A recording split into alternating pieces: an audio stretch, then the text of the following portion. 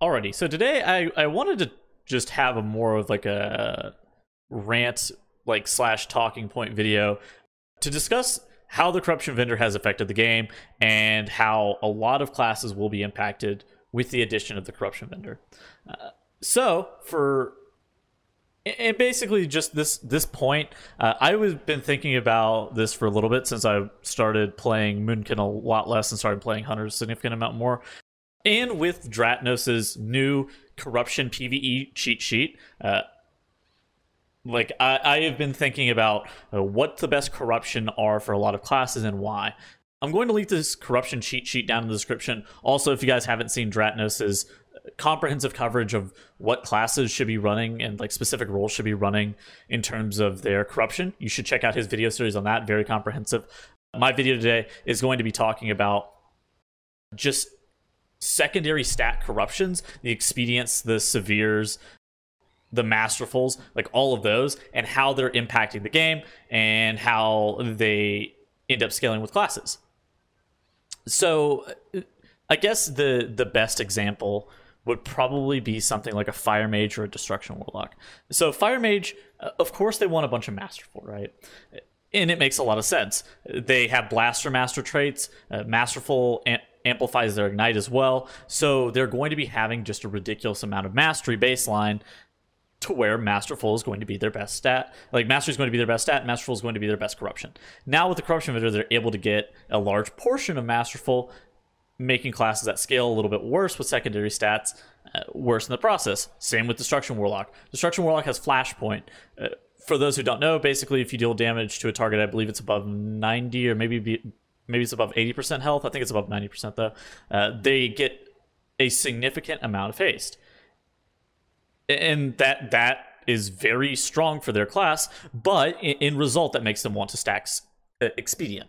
This is very interesting, but this is kind of interesting for classes that don't scale with baseline stats. So take Assassination Rogue, for example. Assassination doesn't have Azerite traits that allow it to scale with secondary stats in the exact same way, right? So they don't have flashpoints, they don't have Blaster Master, they don't have Furious Gaze, stuff like that. They also don't have a lot of baseline secondary stat scaling.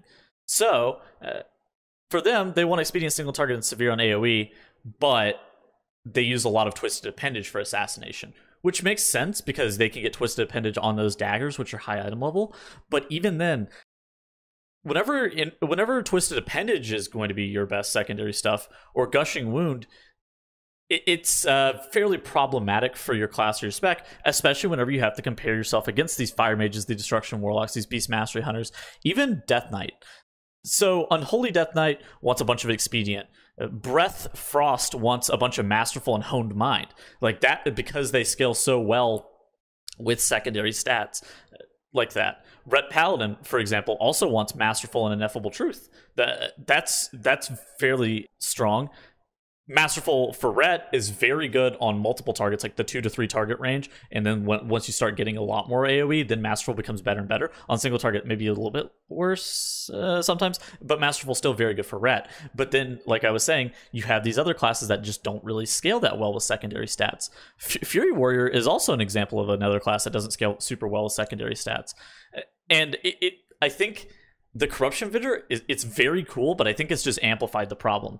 In addition to that, the classes that are going to be worse off as the patch goes on, the Fury Warriors, the Moonkins, the Assassination Rogues, as more and more classes get secondary stat stuff, it's also because there is no like exponential scaling loop that these classes can take advantage of. They're very flat in terms of their secondary stat scaling, like most classes are supposed to be, but a lot of these classes are making use of some feedback loop that they are able to take advantage of, whether it be via their Azerite or whether it be some external source like Beast Mastery Hunter with Severe.